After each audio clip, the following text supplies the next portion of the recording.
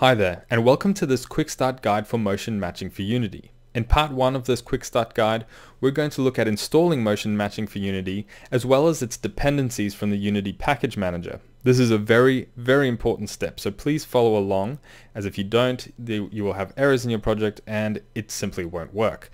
So let's create a new project. I'm going to use 2019.2x. You can use any version you like above 2018.4. However, I just must warn you, if you are using a beta, it will probably work. However, if there are any errors specific to betas, I will not be fixing them until it's out of beta. So let's create a new project and we will call it Quick Start. And let's create. Okay, once your project has opened, before we even import MXM, let's go straight to the package manager and we'll click on Advanced, Show Preview Packages. That takes a little while to come up sometimes. There's a number of packages that we need to install. So let's start with the mathematics package, which is under M. So this is a SIMD mathematics library that's used with Burst. It helps make things ultra fast, and MXM uses it a lot. It's part of the .NET tech stack. Next package we need is the collections package, and this is for the native arrays used by the .NET tech stack and jobs. So let's go to collections and we'll install that. We'll need the multi-threading job system. We'll need the preview version of that, and of course this collections one is a preview because there's some things that are required by the jobs preview package. So we'll install the preview jobs package. Keep in mind, in the future this might change. Some of these packages might become part of the engine, so you may not need to install them explicitly, but for now this is the current state. Okay, that's jobs installed, and the last one was Burst. Now when we installed jobs, it automatically installed Burst, so there you go. So this one here, Burst, if you don't have that ticked, you're going to need that. That just makes the jobs run ultra fast, converting the C# to SIMD machine code, which is it's incredibly fast.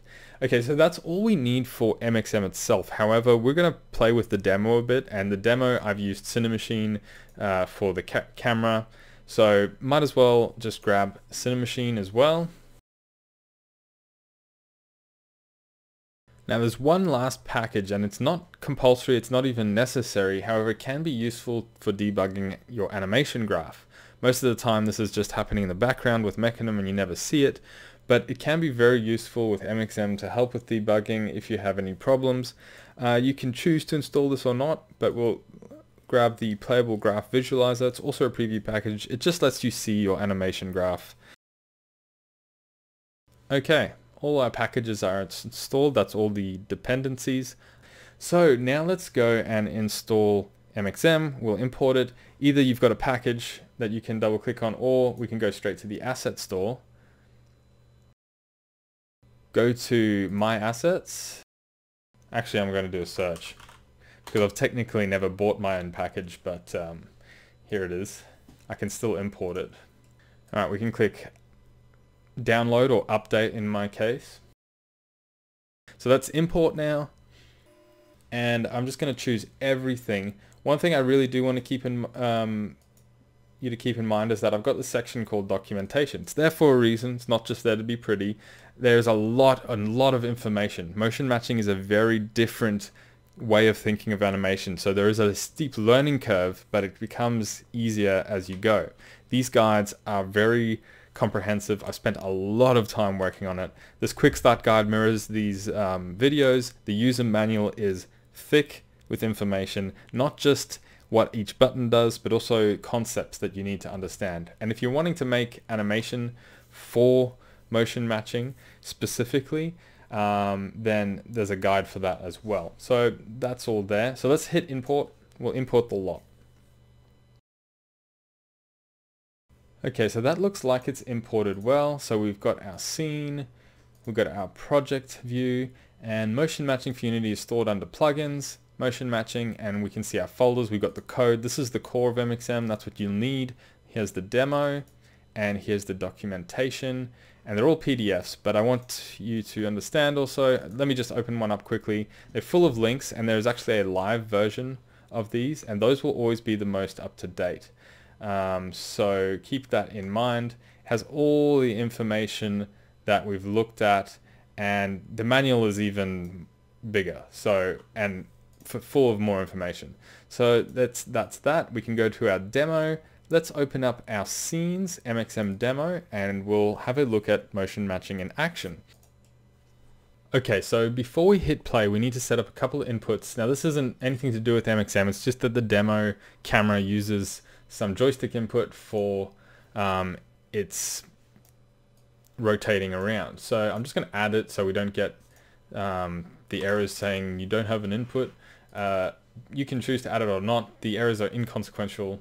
And yeah, so I'm just going to set that up quickly. You can do it, follow along if you want.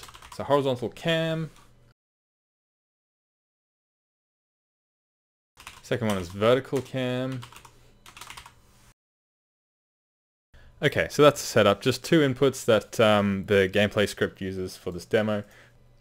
Okay, now that we have that all set up, let's hit play. Keep in mind that I have made this for a Xbox controller or a gamepad controller in general. It does work with keyboard, but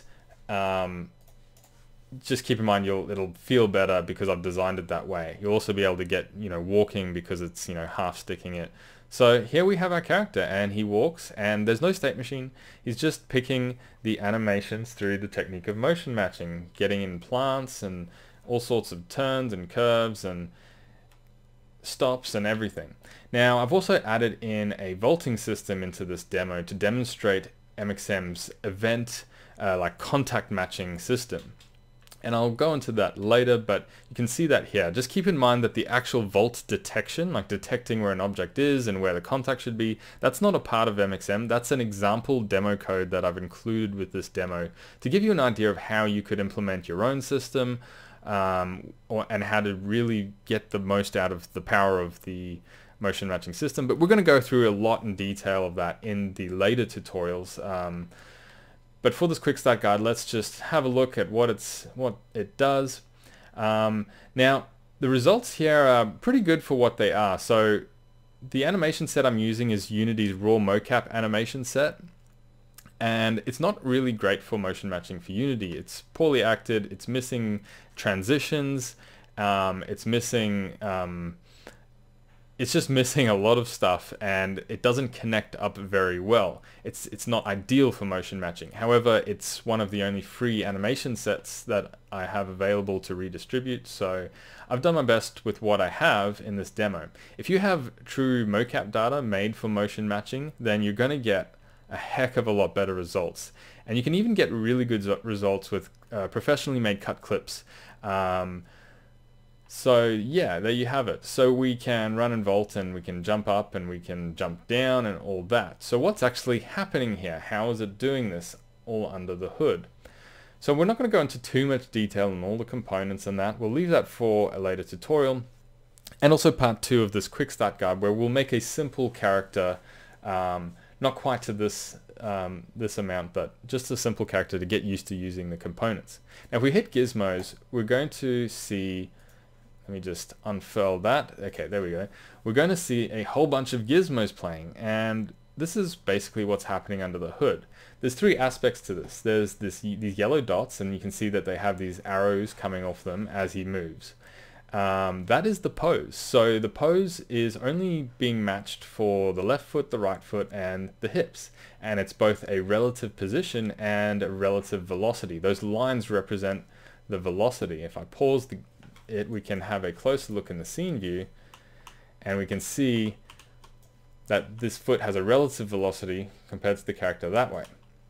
So that's the pose aspect of it. The next is all this trajectory stuff. So let me go back to the game. Now the green trajectory is a future trajectory that is predicted based on my input on the stick. As I move my input, that green trajectory changes, both its facing direction and position. These darker green ones are actually a recorded past. Now the red one is the trajectory of the animation at the current pose. So it's the future and past trajectory of the animation at the current pose.